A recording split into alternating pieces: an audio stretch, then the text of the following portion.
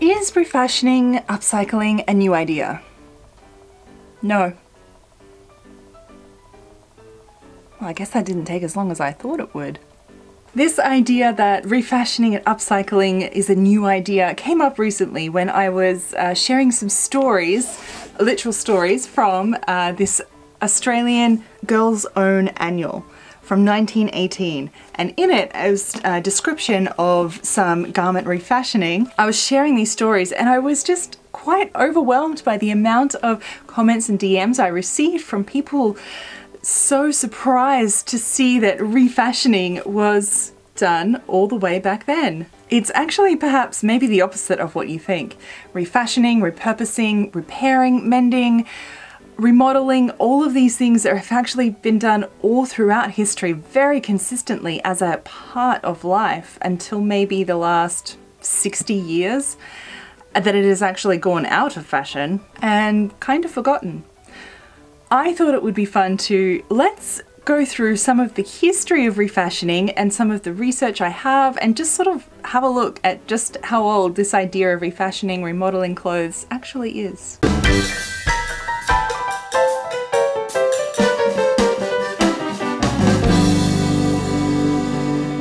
Welcome back, my lovely ladies and gents. If we haven't actually met yet, my name is Evelyn Wood and I'm a dressmaker, and I specialize in what I am humbly coming to call the art of garment renovation. Why is that? Because in all of the old sewing books that I have, they actually call refashioning, upcycling, garment renovations. But more on that in a little bit. I thought it would be really fun to actually go through some of these books that I have and talk with you about this topic of is refashioning new? As I said, this idea of refashioning and renovating garments is not new. It's something that has been done as an essential part of life, really, for all throughout history until maybe the last 60 years. There's probably two reasons that I think maybe the main contributors, and of course it does coincide with the rise of fast fashion and why this has gone out of fashion and we don't do this anymore. I will show you all of these great examples that I have, and the actual 1918 version of one of my thrift to vintage episodes is right here. We'll get to that in a minute. Let's go back even further and sort of talk about how as humans we used to value textile materials far more than we do now. They have absolutely zero meaning to us now, but once upon a time they were so expensive and so valued. There is a fantastic example that is from about the 7th or 8th centuries. It is an extant garment, so that means an original from the time, that was preserved in, it was a bog body that was dug up, and the garments and textiles were remarkably preserved, and it is like gives us a great insight into the garments of the time. This one is particularly interesting from, let me get this right, the Mern from Bernesfeld in Germany. I'm going to put the link down below so you can go find out how to say this properly. It has been dated to the 7th or 8th century, so this is really old. Now, the tunic found on this man has 45 pieces, single pieces of cloth that make up this one tunic top. 45 pieces. And there are 20 different fabrics on all those pieces with 9 different weaving patterns. Just think about that for a minute. So when you see the example and they've recreated the actual, like, all of the patches here, it's basically a patched together tunic. That's how many times this has been repaired. 45 times it has been repaired with patches on it.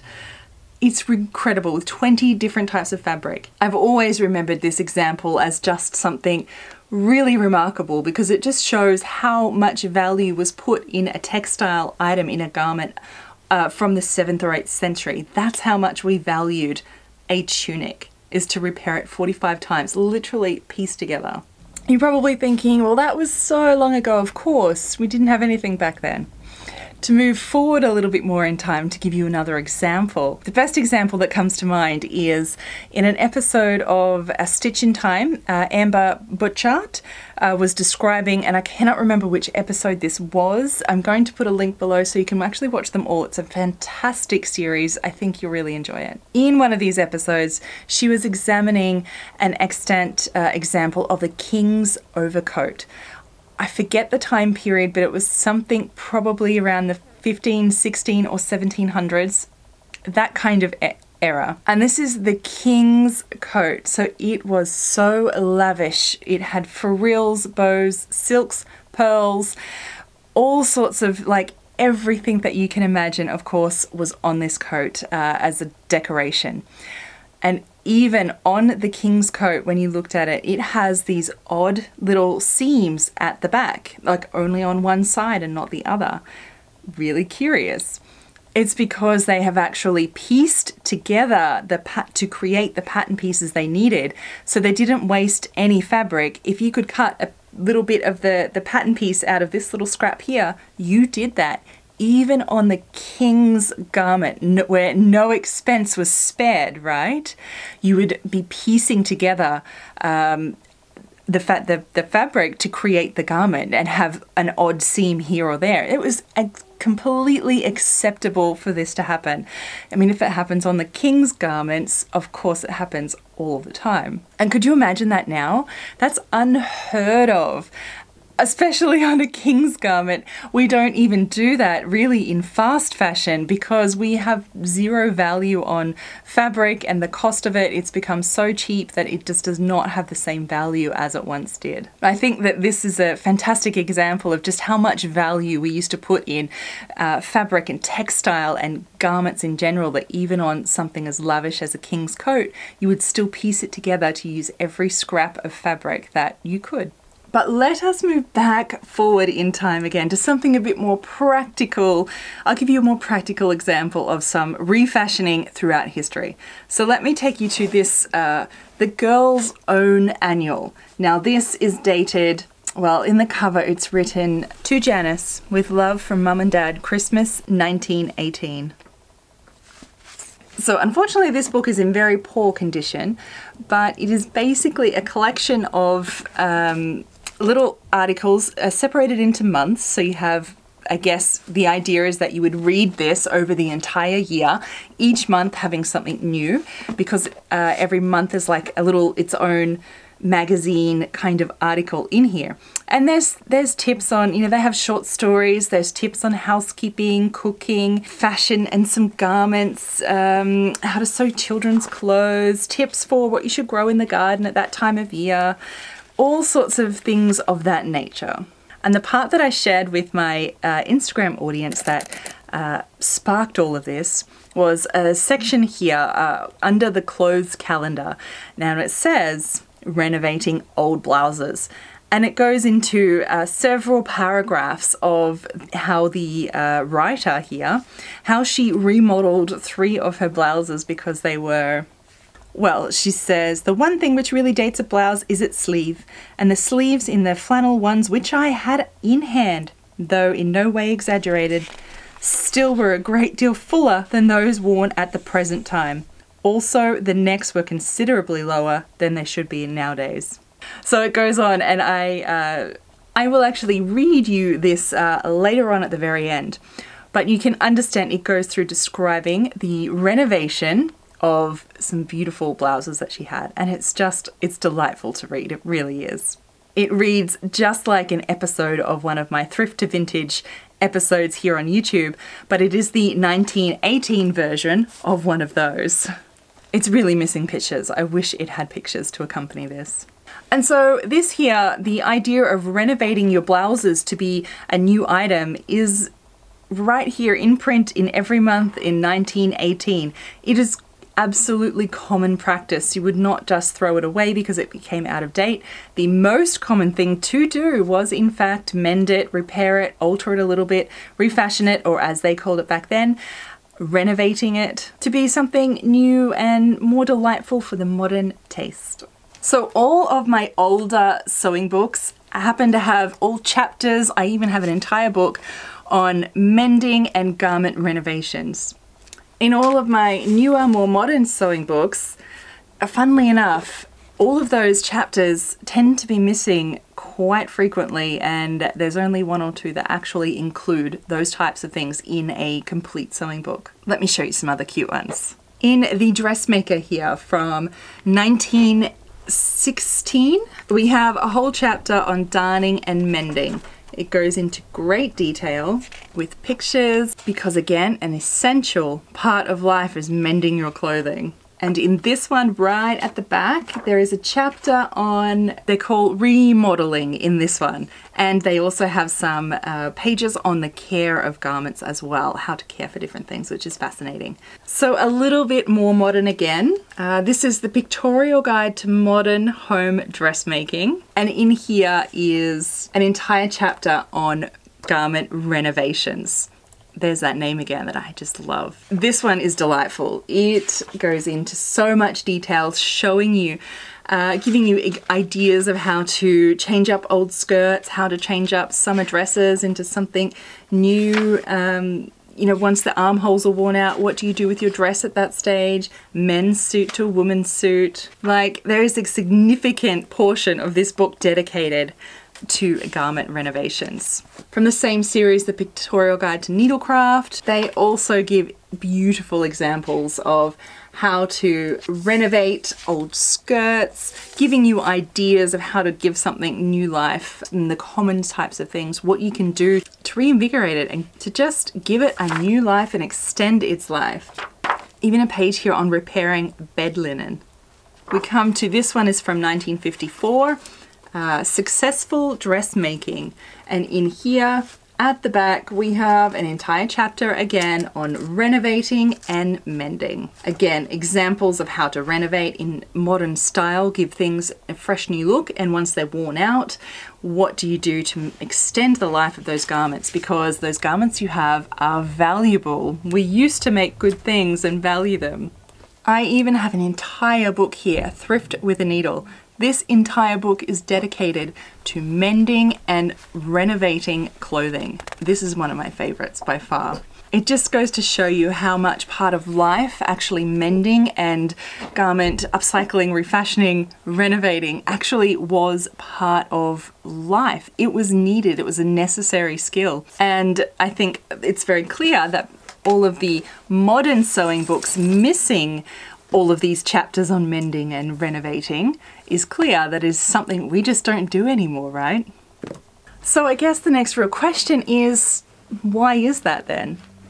Well, I have two thoughts on the matter. I think there's many things that would contribute to it, but I think there's two main points that I think might have helped the situation come to where we are. And that is, it's generally about the last sort of 60 years that it's become out of fashion to refashion. In my experience looking at different sewing books and just in general, when I talk to people about this of different ages, the kind of responses I get has led me to come to sort of this, not conclusion, but this idea of perhaps why, is that it's generally the last sort of 60 years.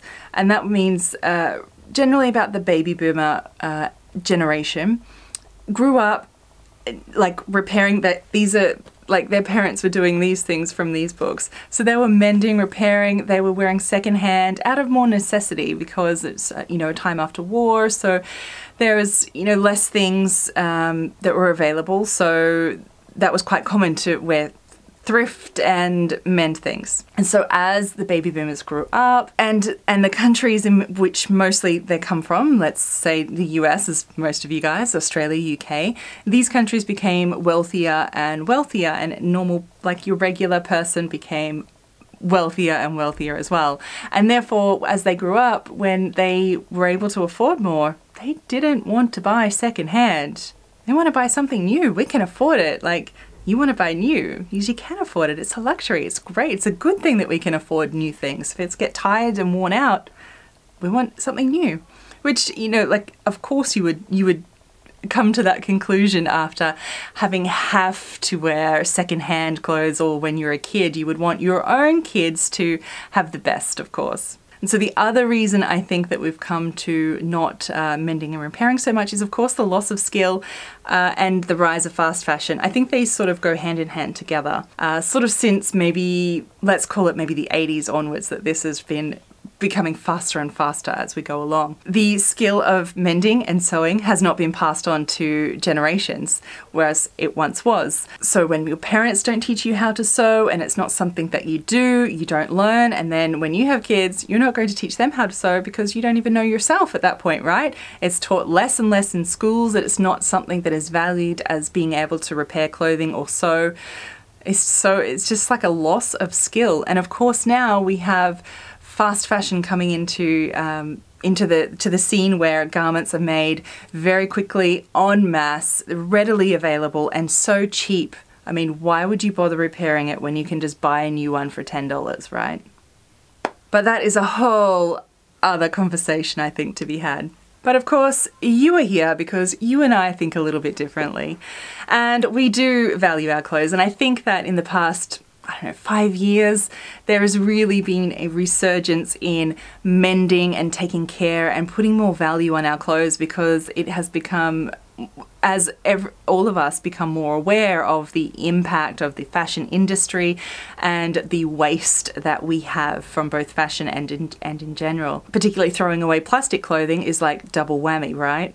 And so we're more aware that we cannot be doing this anymore, and that's why there is more of a resurgence, I think, now in refashioning and upcycling and garment renovations, which is really, really great, because obviously it's one of my passions and what I love to teach, and it's one of the reasons I love it so much too.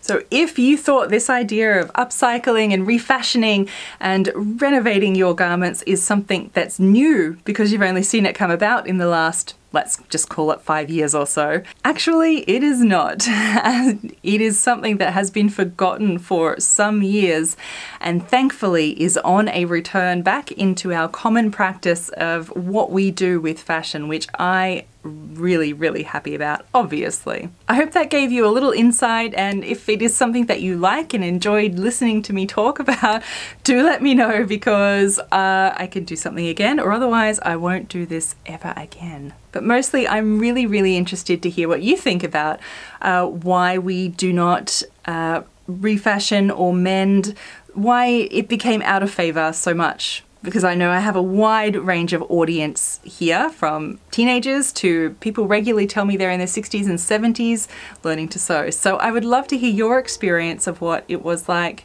when you were growing up, why you think that we don't do this anymore. I'd love to hear your thoughts below in the comments. And another question for you is, do you like the term garment renovation? Like using this old-fashioned term? I like it. I'm wondering if you like it so much, because maybe we could actually turn it into like our thing, instead of saying, you know, having to tag yourself with a refashion with everybody else's refashion. Maybe we could do garment renovation, something like that. Let me know what you think about that. Please like this video if you liked it, and if you know someone who might be interested in this topic, I would be so grateful if you shared it with them. Thank you so very much for watching, as always, and until next time, bye. And now for those of you that have stuck around just to hear it, an excerpt from the Girls' Own Annual from 1918, the clothes calendar, for hints for your wardrobe in November. Renovating old blouses. First of all, I began with 3 woolen blouses. I carefully looked over these and found that they were without a sign of wear, and that their colour was good and had not faded or run in the washing, the advantage of buying good material at the beginning. I cannot understand how it is that women's fashion changed so rapidly. It is all very well for people to say, don't bother about the fashions, but be thankful you have something to wear. Well, I am thankful that I have something to wear, but at the same time, I hate to be out of fashion. The one thing which really dates a blouse is its sleeves, and the sleeves in the flannel ones which I had in hand, though in no way exaggerated, still were a great deal fuller than those worn at the present time. Also, the necklines were considerably lower than they should be nowadays. Having decided all of this, I took up my scissors and began to rip. First out came the sleeves, Next, off the collar, and using a hot iron, I pressed out what creases I could from the material. I ripped the sleeves to pieces, taking off the cuffs, which were double ones, and opening the seam, laid them flat on the table. By the aid of a pattern, I recut the old sleeves, doing away with the fullness at the shoulder. For the cuffs, I carefully unpicked them, and joining the two separate pieces together, I pressed them quite flat and cut out the new gauntlet cuff, part of the same pattern, and lined them with nainsook in lieu of the viola, of which of course I did not have enough. I inserted the sleeve into the blouse and stitched it on the right side by machine, so making a flat seam all the way around the armhole, which gave a very tailored effect. The cuffs I finished off with tiny pearl buttons. Now for the collar.